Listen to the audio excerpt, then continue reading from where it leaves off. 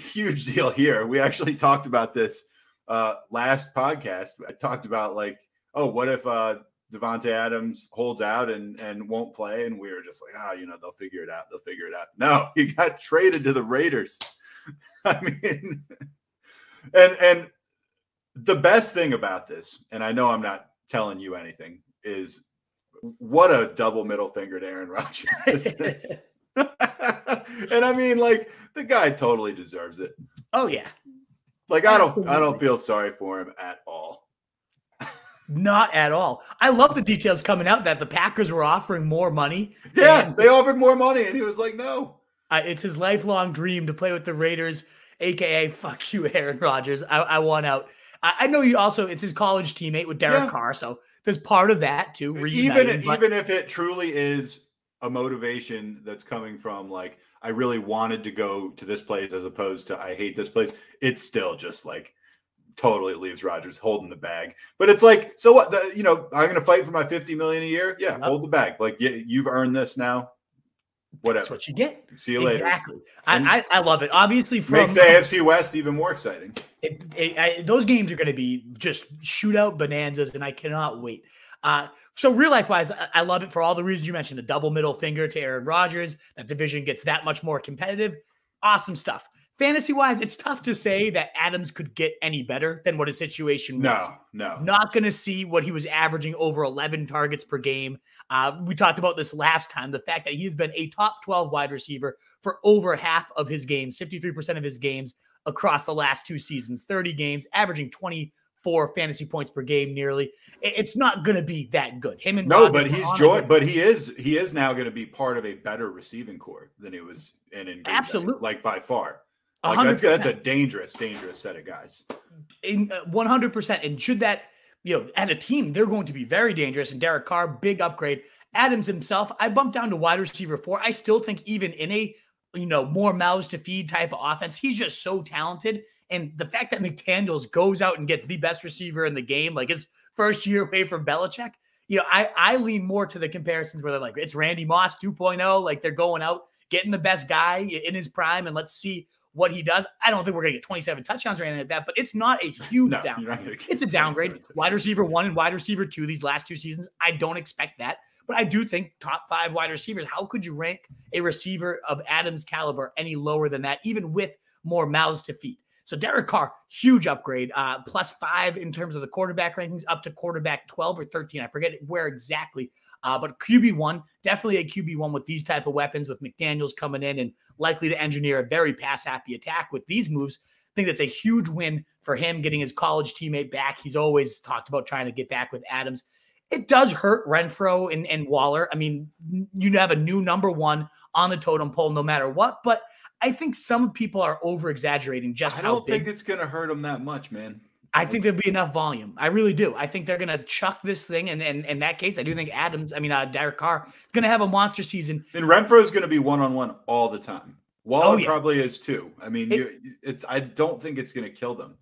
I don't think so either. There is an interesting stat I saw. The games without Waller last year were pretty stark. So with Waller, he averaged Hunter Renfrow 7 targets, 5.5 catches, and 42.8 yards. That's not great. And without Waller, 8.3 targets, 7.2 receptions, 83.5 yards, and a whole lot more touchdowns in those games as well.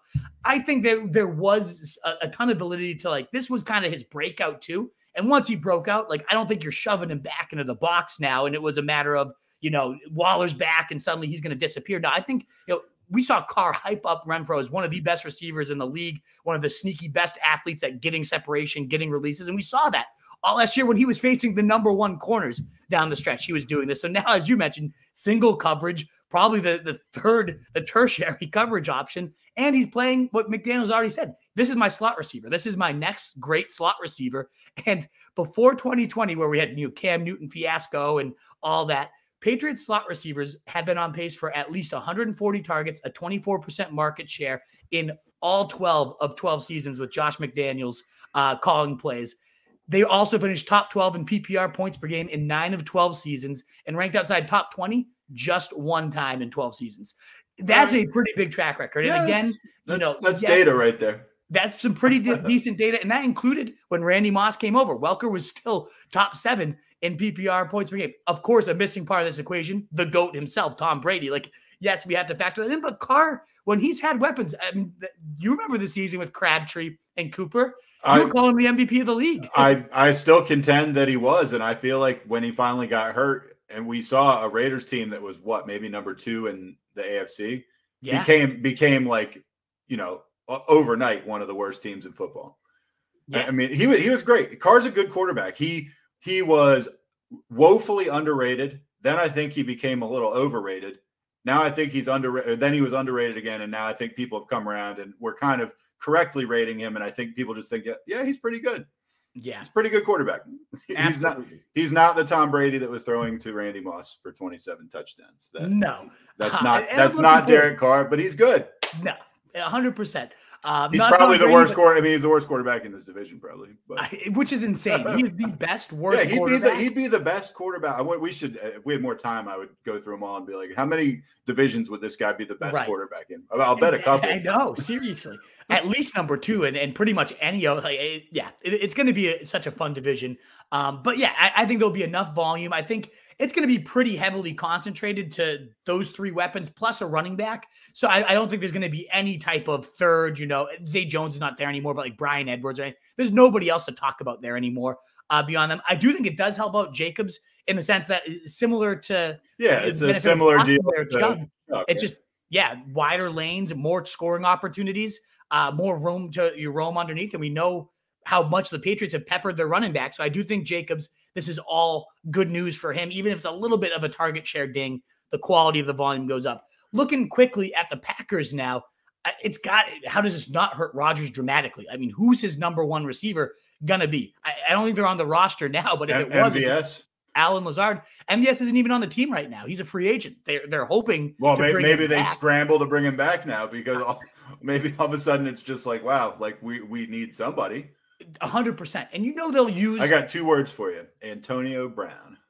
I speculated that whether it's Beckham, Brown, any of those guys could be top 15 fantasy receivers. It's become among the, if not the biggest storyline to now monitor the rest of this offseason is who is going to be his number 1. Because Lazard gets a bump up, but he's going to be the number 2. There's no way somebody else, whether it's a rookie, whether it is a play on Antonio Brown, Odell Beckham, one of those style receivers. But Odell Beckham, you might not have back till Julio. Remember, anyways. So that would be crazy. I would love to see it, but I'm not expecting that. So Alan Lazard does get a little bit of a bump up. He'll probably be the clear number 2 coming into this year. Rodgers himself, though, big downgrade, given that they've ranked 16th, 24th, and 15th in pass attempts the last 3 seasons since LaFleur took over there.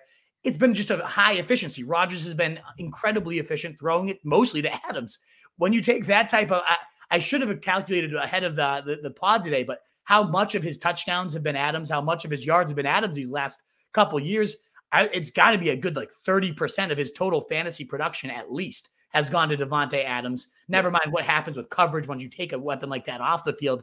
It could be a pretty easy to shut down passing attack if they don't make some significant moves, and there's really not that many moves left out there. So I bumped Rodgers down to 16. That's where he ranked 3 seasons ago, his first year under LaFleur, with, again, the 16th most pass attempts. I think that's pretty fair. If not, I don't know. I don't really want anything to do with Rodgers unless I know more about his receiving core. The last player, though, is Aaron Jones. This is an interesting boost, bigger than I would have expected. Without in the last 3 years, he's got 7 games without Davante Adams. He goes from 16.4 points per game to 25.9 points per game without Davante Adams. I mean, it's just such a stark 5 receptions compared to 3 receptions per game, a half receiving touchdown per game compared to 0.18. He becomes like the main vein of the passing attack in the games that Adams has been hurt and missed these last few years. So I could see him having a huge stock up. Everybody's been pretty down on Aaron Jones because, Dylan, he's come in. He's played really well. He's going to certainly take a lot of that early down work. But as a receiver, there could be plenty of situations where Dylan's in the backfield and Aaron Jones is now splitting out wide because he is by far their most dangerous pass catcher at this point. He has been these last couple of years. Again, almost 10 points more per game without Adams on the field these last 3 years. That's enormous. And I think Aaron Jones is somebody that nobody's really talking about right now. He's going rounds like late third. It blows my mind. He's going to be a huge value for anybody who scoops him there. I agree. The Packers, they're hurt a little bit overall. Rodgers hurt, but one thing we know, as long as they can just sneak into the playoffs, Rodgers will take care of things in the playoffs. And take care of things in what? In terms like losing in the first round and getting his ass knocked out? Yes, that's exactly yes, what okay, I meant. good. God, we're on the same page. I was throwing shade there. What is up, you fantasy wolf? Thanks so much for tuning in. If you haven't already, share your thoughts in the comments, check out some more videos, and join the newest Wolfpack by subscribing below.